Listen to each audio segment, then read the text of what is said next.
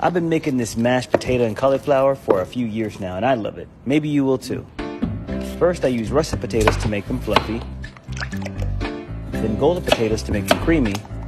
The cauliflower is a volumizer, plus extra veggies. Boil until it's tender for about 25 minutes, and if you like it, you can roast some garlic too for added flavor. After draining, I cover the pot with a towel to soak up the steam and to prevent a watery mash.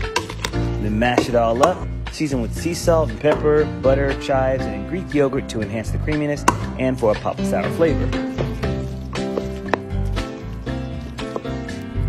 And don't forget the roasted garlic. Mix it all up for the creamiest mash to go with your meal.